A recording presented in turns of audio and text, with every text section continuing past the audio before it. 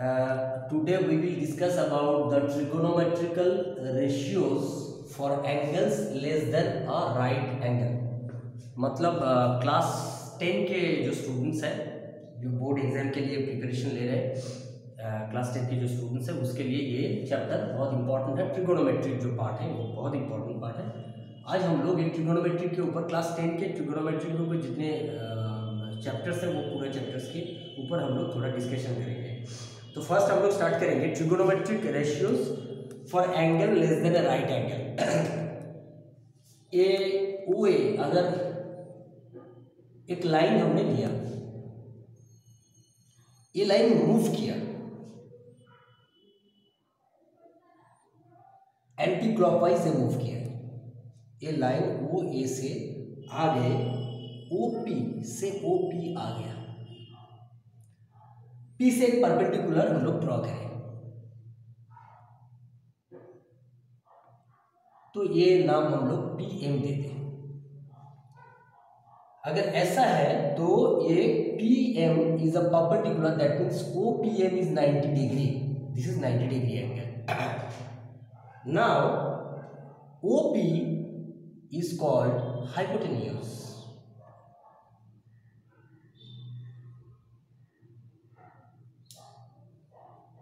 PM is called perpendicular,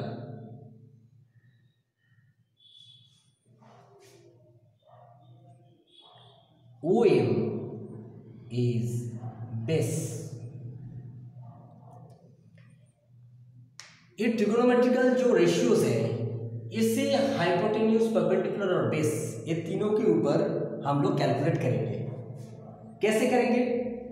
trigonometrical functions जो है वो इस एंगल के ऊपर आप कैलकुलेट करें, एंगल पी ओ एम के ऊपर अगर कैलकुलेट करें तो कैसे होगा? तो M P by O P, मतलब एम पी मतलब परपेंडिकुलर बाय हाइपोटेन्यूज, तो ये होगा sign of angle AOP, sign of angle POM, sorry, sine of angle POM. This is perpendicular by hypotenuse is equal to sine of angle POM. Next is base OM by OP, that means base by hypotenuse, तो ये होगा cosine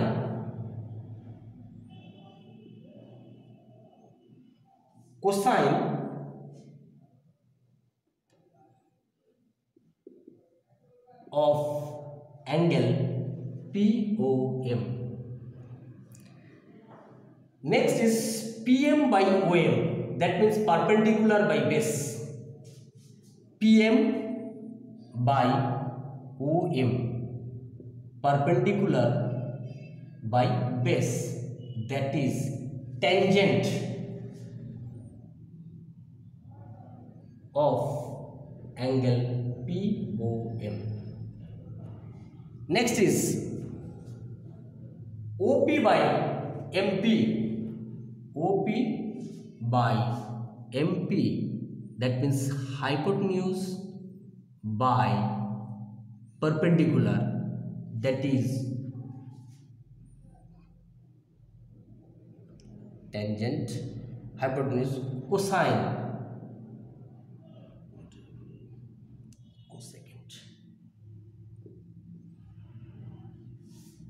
cosecant of triangle POM।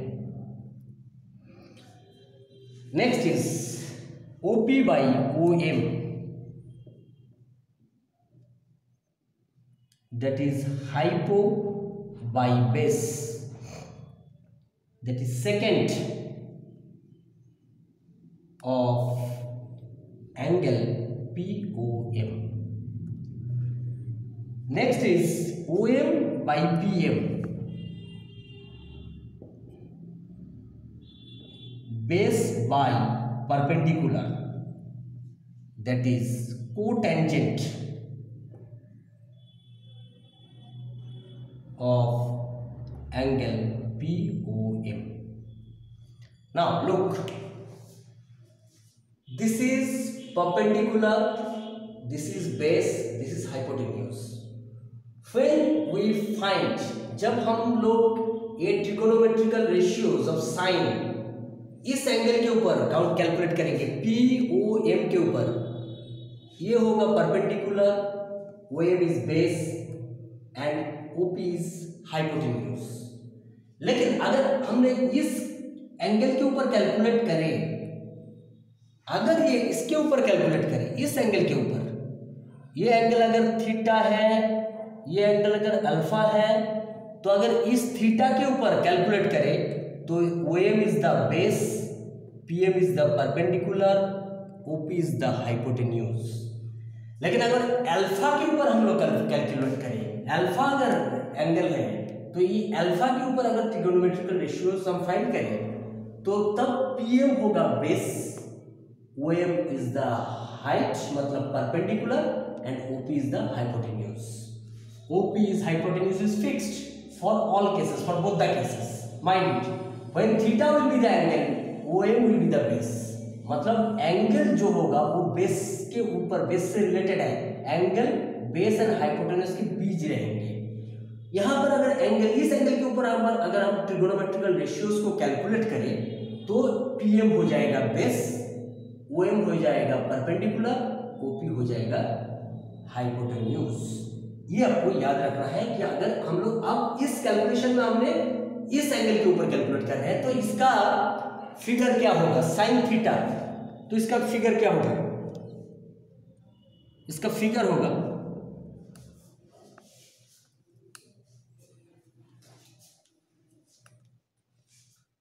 Sine theta is equal to height by hypotenuse, मतलब height और perpendicular by hypotenuse. Okay, sine theta के ऊपर cos theta ऊपर अगर हम लोग कैलकुलेट करें तो क्या होगा, हाइट, यहां पे हाइट क्या है, PM by hypotenuse is OP. Cos theta base by hypotenuse, base by hypotenuse, यहां पे बेस क्या होगा, OM bye OP, OM bye OP cos theta. इसके बाद क्या होगा, tan theta, tangent, tan theta जो हम लोग टेंजेंट बोला पहले बार, टेंजेंट क्या होगा, perpendicular by base, perpendicular by base, मतलब यहां पे PM bye OM. Right, next is cosec theta. Cosec theta क्या होगा, hypo by perpendicular, that means OP, hypo मतलब OP bye PM. Next sec theta is equal to क्या होगा, base, hypo by base, hypo by base, मतलब यहां पे hypo क्या है, यहां पे हाइपो है OP, बेस क्या है, बेस है OM. Next is cot theta.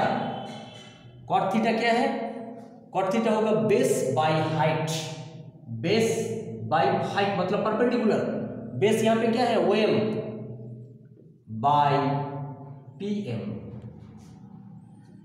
अगर इसी को कैलकुलेट करें हम लोग, ये ट्रिगोनोमेट्रिकल रेशियो हम अल्फा एंगल लेकर कैलकुलेट करें तो कैसा होगा, देखो तब साइन थीटा क्या बनेगा, अगर साइन अल्फा हम लोग कैलकुलेट करें तब साइन अल्फा होगा वही परपेंडिकुलर बाय हाइपोटेनस, तो यहां पे परपेंडिकुलर कौन बन जाएगा, OM.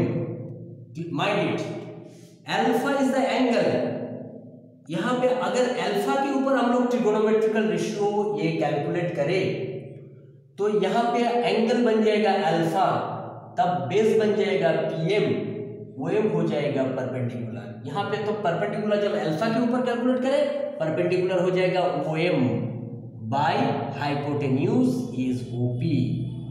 ये होगा साइन अल्फा. कॉस अल्फा क्या होगा, वही बेस बाय हाइपो, मतलब यहां पे बेस क्या है, ये बेस हो जाएगा PM. माइंड इट, बेस हो जाएगा यहां पे PM, PM is the base, this is the base. Now PM bye OP Now next is tan alpha. Tan alpha is height by perpendicular by base. यहाँ पे perpendicular क्या है हम लोग बोल दिया, क्योंकि ये एंगल के ऊपर हम लोग कैलकुलेट कर रहे हैं ट्रिगोनोमेट्रिकल रेशियोज को, तो अल्फा एंगल के ऊपर जब कैलकुलेट करेंगे पीएम तब बेस हो जाएगा, ओएम will be the perpendicular, so Om by PM. Similarly cosec alpha will be उल्टा, hypo by perpendicular, that means OP bye ओएम.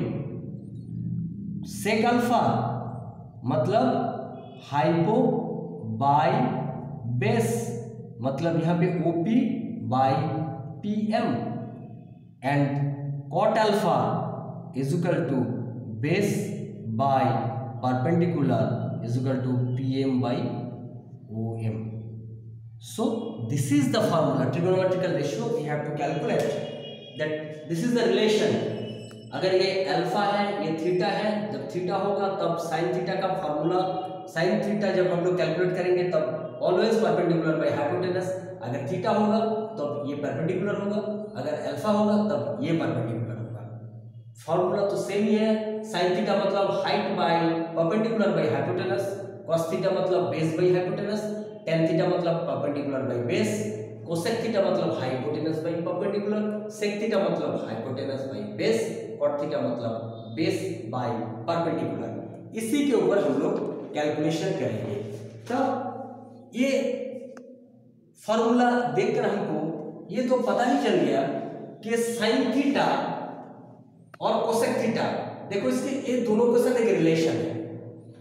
अगर sine theta height by hypotenuse होता है तो कोसेक थीटा क्या होता है, hypotenuse by perpendicular. Sine theta perpendicular by hypotenuse है तो कोसेक थीटा होगा हाइपोटेनस बाय परपेंडिकुलर, मतलब रेसिप्रोकल. साइन का रेसिप्रोकल है कोसेक और कोसेक का रेसिप्रोकल है साइन. सिमिलरली कॉस थीटा मतलब base by hypotenuse.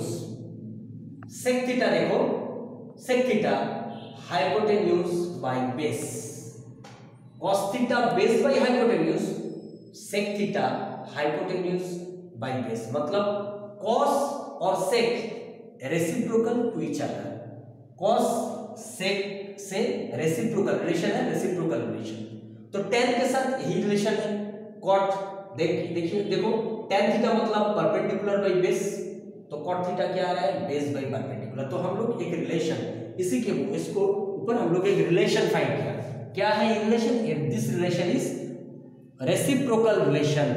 This trigonometric जो रेशियोज है इसके ऊपर एक रेसिप्रोकल रिलेशन है. रेसिप्रोकल रिलेशन कैसे होता है?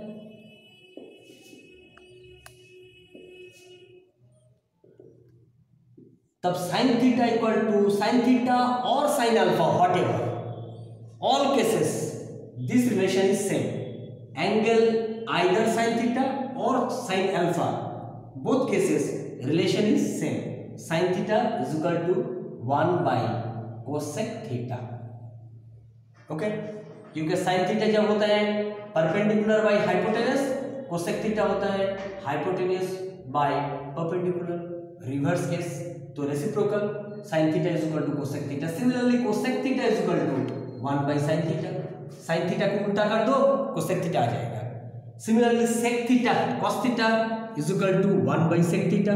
सेक थीटा को उल्टा कर दो, कॉस थीटा आ जाएगा. कॉस थीटा को उल्टा कर दो, सेक थीटा आ जाएगा. सेक थीटा मतलब 1 by cos theta. Cos theta को उल्टा कर दो, सेक थीटा आ जाएगा.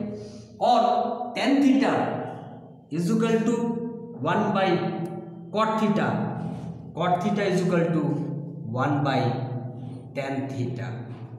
This relation is called reciprocal relation.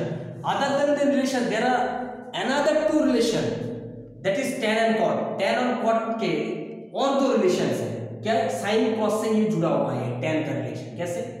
tan theta is equal to sin theta by cos theta.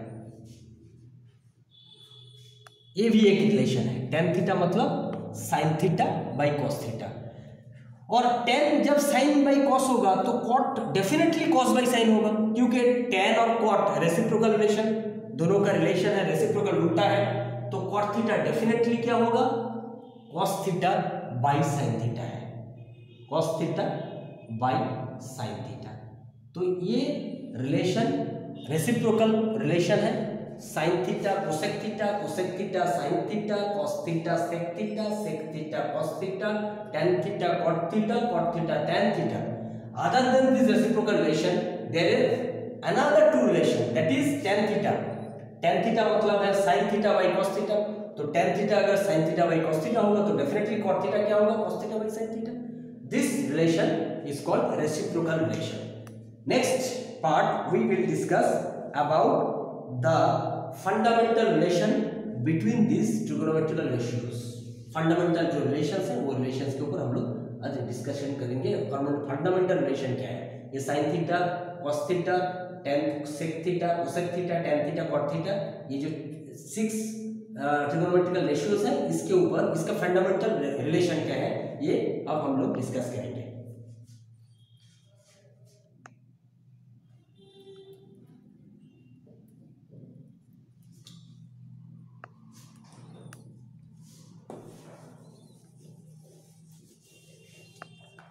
Fundamental relation,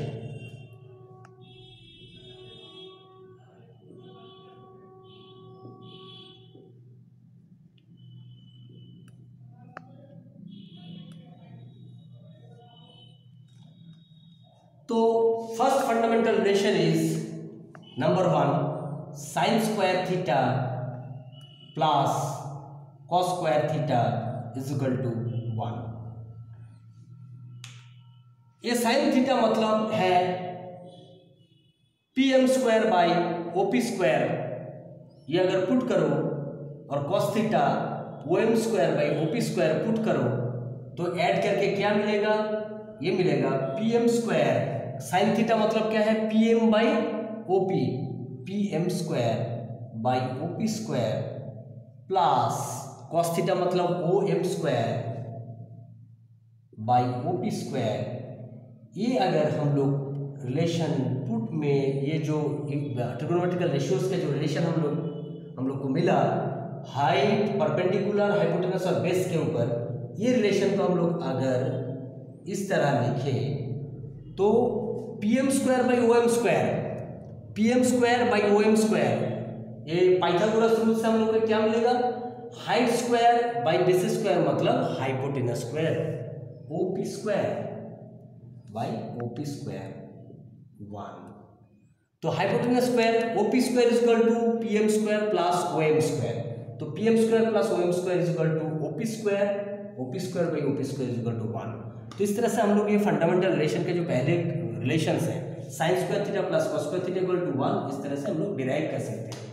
तो इसके ऊपर ये और कुछ डेरिवेशन है इस फॉर्मूला के ऊपर, जो डेरिवेशन स्टूडेंट्स को याद रखना होगा, क्योंकि जब हम लोग प्रॉब्लम सॉल्व करेंगे तब ये डेरिवेशन हमको काम में आएगा। जल्दी जब हम लोग करना चाहते हैं कि इक्वेशन हमको सॉल्व करना है, जल्दी जब फार्मूला जो प्रॉब्लम्स है वो हमको सॉल्व करना है, तब इसको हमको और इसका जो डेरिवेशन इस फार्मूला के ऊपर जो डिराइव जो फार्मूला है उसको भी याद रखना होगा तुमको। कैसे, देखो sine square theta equal to 1 minus cos square theta. अगर तुमको कॉस थीटा दे दिया गया कोई फार्मूला कोई प्रॉब्लम में, तो कॉस थीटा का वैल्यू तुम पुट कर दो direct, 1 minus cos square theta हो जाए, कॉस थीटा का वैल्यू पुट करो इस इक्वेशन में, तुमको साइन स्क्वायर थीटा मिल जाएगा। और साइन स्क्वायर थीटा से तुम साइन थीटा मिल जाएगा, कैसे, sine theta is equal to root over 1 minus cos square theta. अगर तुमको कॉस थीटा दे दिया गया और sine theta you have to find out, तो put this use this equation sin theta is equal to root over 1 minus cos square theta. Using this equation you can find the value of sin theta when cos theta is given. Okay, so second part is cos square theta is equal to 1 minus sin square theta. Similarly cos theta is equal to root over 1 minus sin square theta. You can also find out the value of cos theta when sin theta is given. So we can derive the result sin theta if cos theta is given from this formula. And also we can find out the value of cos theta when sin theta is given using this formula. Cos theta is equal to root over 1 minus sin square theta. This is the fundamental relation number 1. This is first fundamental relation. Next, second fundamental relation.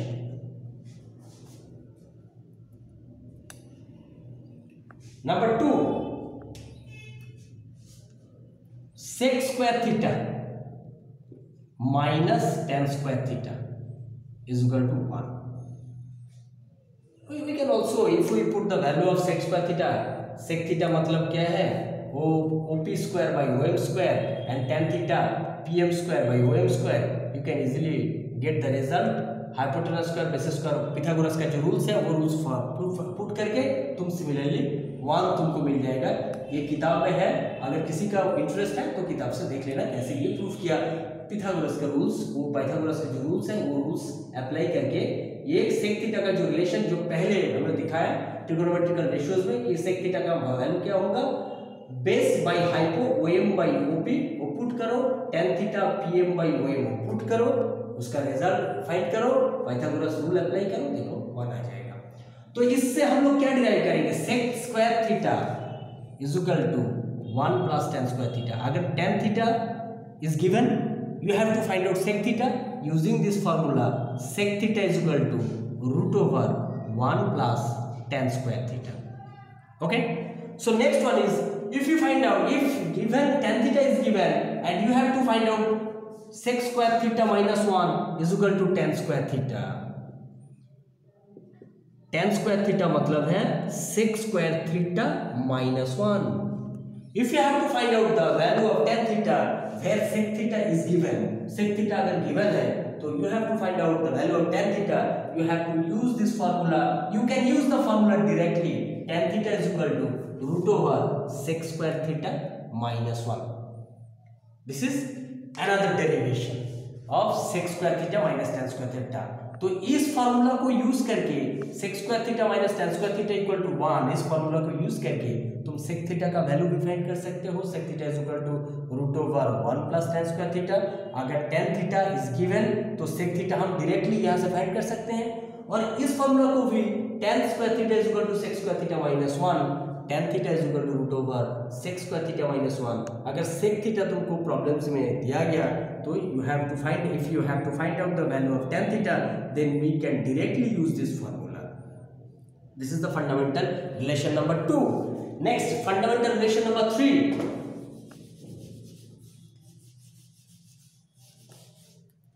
Fundamental relation number 3.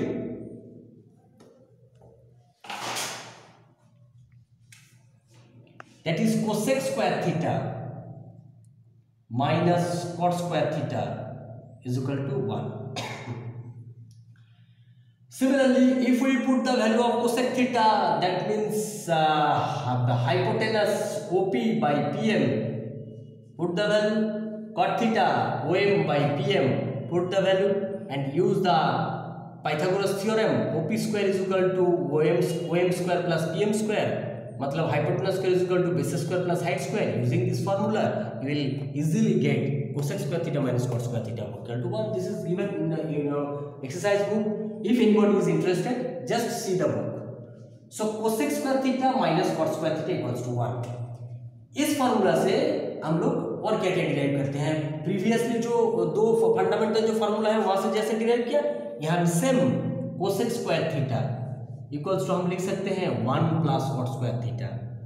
Similarly if you cot theta is given तो तुम cosec theta direct find कर सकते हो इस formula को use करके 1 plus cot square theta cosec theta अगर तुम फाइंड करना चाहते हो।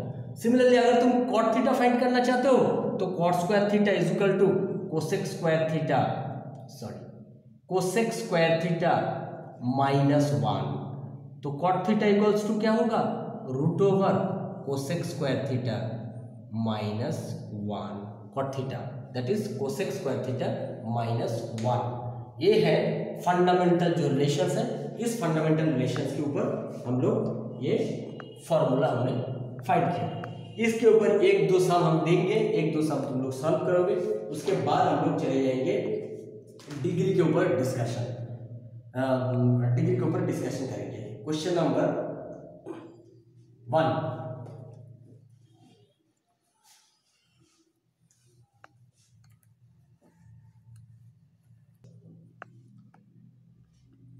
तो यहां पे देखो cot theta is given 15/8। You have to find out cos theta and cosec theta. तो first case we know cosec theta is equal to √1 plus cot square theta. So look, cosec theta is equal to √1 plus cot square theta. We use the value of cot theta 1 plus cot theta मतलब 15/8 whole square. That means 1 plus 225/64. That means 64 plus 225/64 मतलब 289/64. That means 17/8. This is cosec theta. Now we have to find out cos theta. How?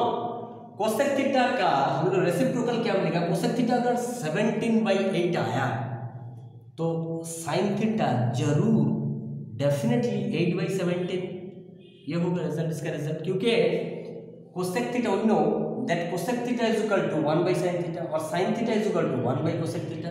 तो हम लोग sin theta पे चले गए। क्यों? क्योंकि sin थीटा अगर गिवन है तो cos थीटा हम लोग फाइंड कर सकते हैं। कैसे हम लोग? वो फंडामेंटल फॉर्मूला याद करो, cos theta is equal to √1 minus sin square theta. ये फॉर्मूला को यूज करो। 1 माइनस 8/17 का होल स्क्वायर मतलब 1 माइनस 64/289 मतलब 289 माइनस 64/289 225/289